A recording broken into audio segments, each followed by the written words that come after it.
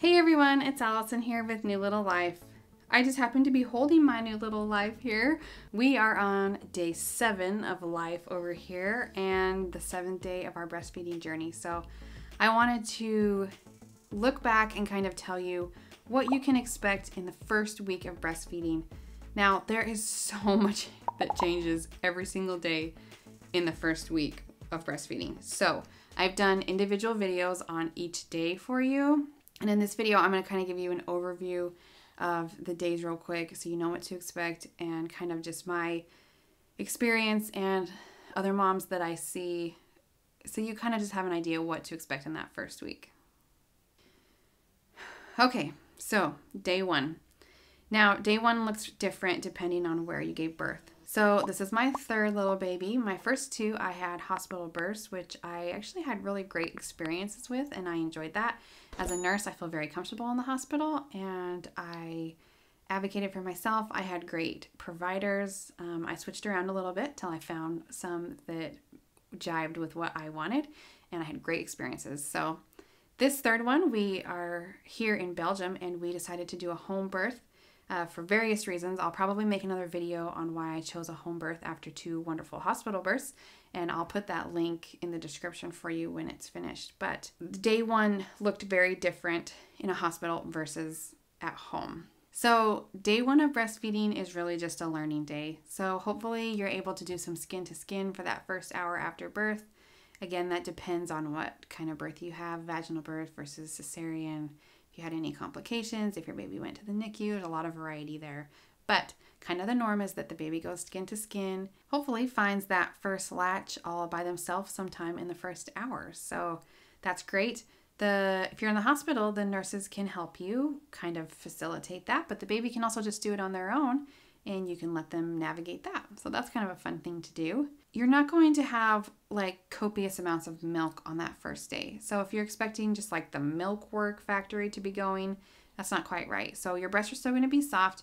You will be making colostrum, which is a goldish color, and it does come in small quantities. So you're not going to be having a lot, but you are going to be making enough for what your baby needs. That first day, the baby's stomach is only about the size of a cherry.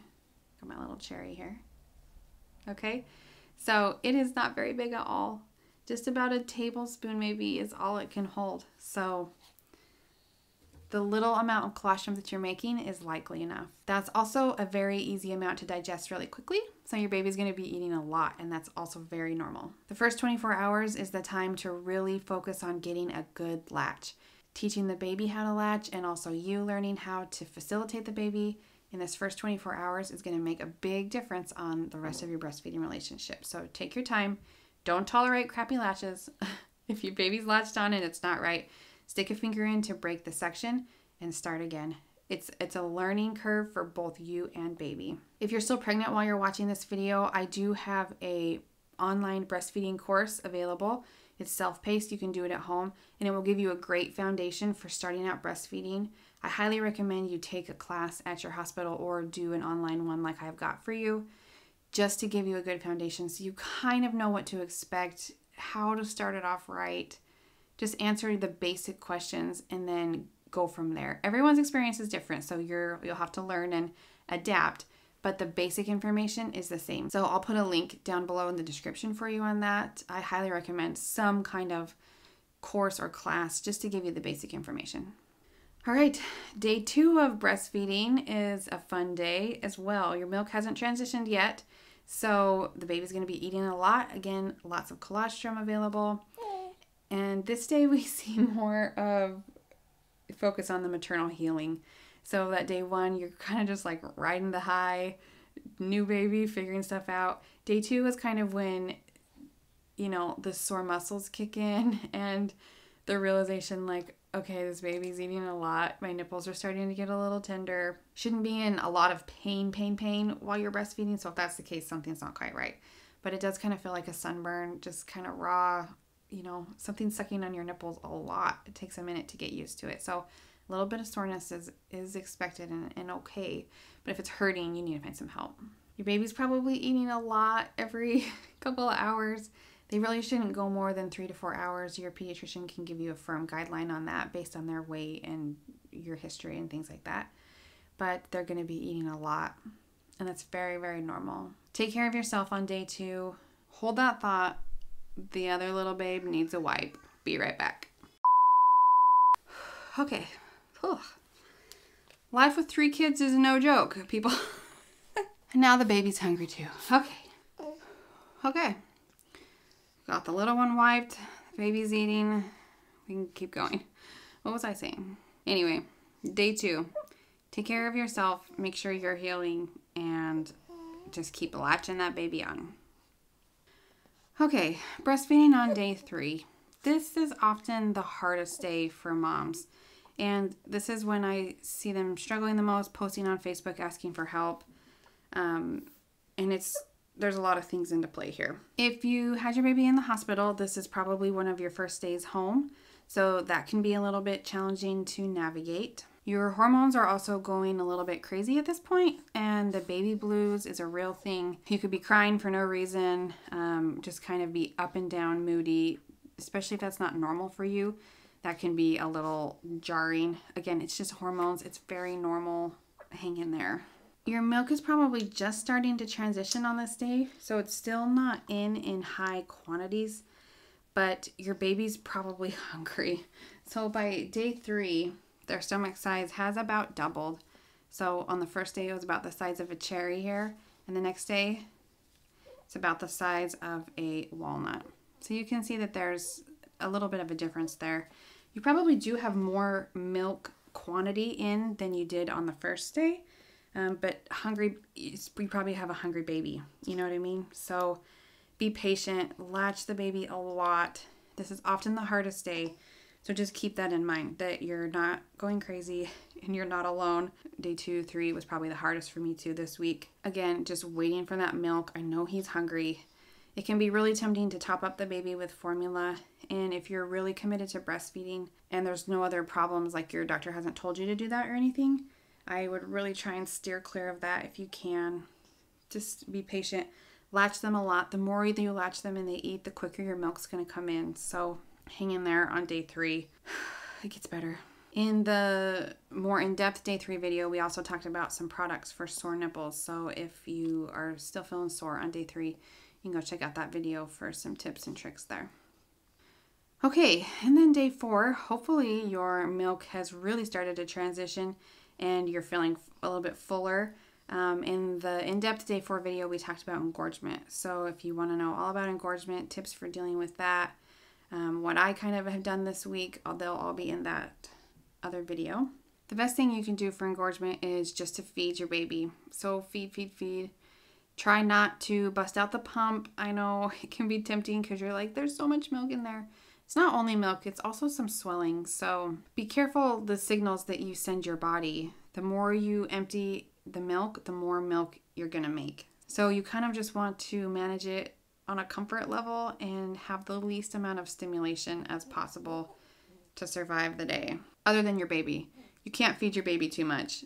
You can feed them too little, but feed. Use them as your main source of engorgement comfort. And again, some other tips will be in that day 4 video. What to expect on day 5? Hopefully by day 5, you're kind of finding a groove. Probably still dealing with some engorgement, which is normal. But I hope that by then you're kind of getting to know your baby, some of their hunger cues, kind of getting in, I don't want to say routine because that doesn't really exist with like a newborn, but maybe starting to notice some of their patterns and just kind of getting to know your baby a little bit more. By day 5, hopefully you're learning a little bit about each other. If you're having a lot of pain breastfeeding at this point, you need to contact a lactation consultant because just that raw kind of tenderness that comes with the beginning might still be hanging around. But if you're having some pain or issues with the latch, please get it fixed earlier than later. It's so much harder to deal with when you're cracked and bleeding and exhausted and you just like waited till the last second to get help. That's really a lot harder to deal with than if you catch things in the beginning. So definitely don't be afraid to reach out to your local lactation consultants, your OB, the pediatrician, anyone that can help you with your breastfeeding journey if you're struggling. Don't wait, okay? It's important. Probably leaking milk quite a bit at this point, and I've got a whole separate video on how to deal with leaking milk and I'll put that in the description for you. But day 5 is not a bad day. By then we were starting to feel pretty good about things. And then days 6 and today's day 7 have been better. We've gotten into a nice groove at night. This little guy is eating around the clock, but he is giving me about a 4-hour stretch at night, which is awesome. He is starting to gain a little bit of weight back now that my milk is in, so that's good. Babies usually lose some weight right at the beginning, but then they should be gaining it back. So we have a couple of unique breastfeeding struggles of our own, so please don't think that this has been an easy week for me, even as a nurse and lactation counselor and third-time mom.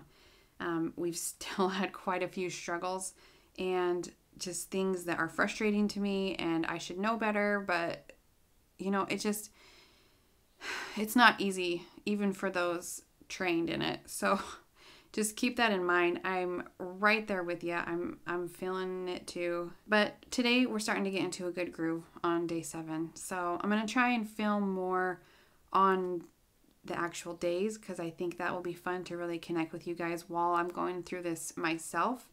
The first week has just been crazy though, and our birth weekend was quite eventful.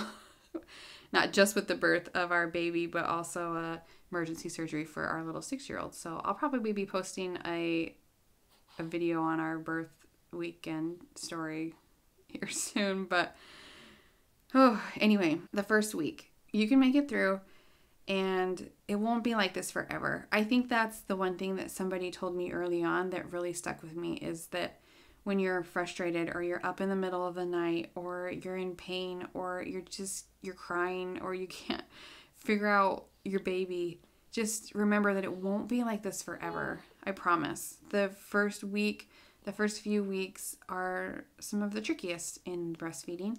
And if you can make it through those, then you're going to be one of those moms that you see just breastfeeding while they're cooking, or they're out at the park and their baby's latched and then they're still just chatting. That will be you one day, but it's not going to be in the first week. So be patient with yourself, spend some time bonding with your little baby, and just take things as they come.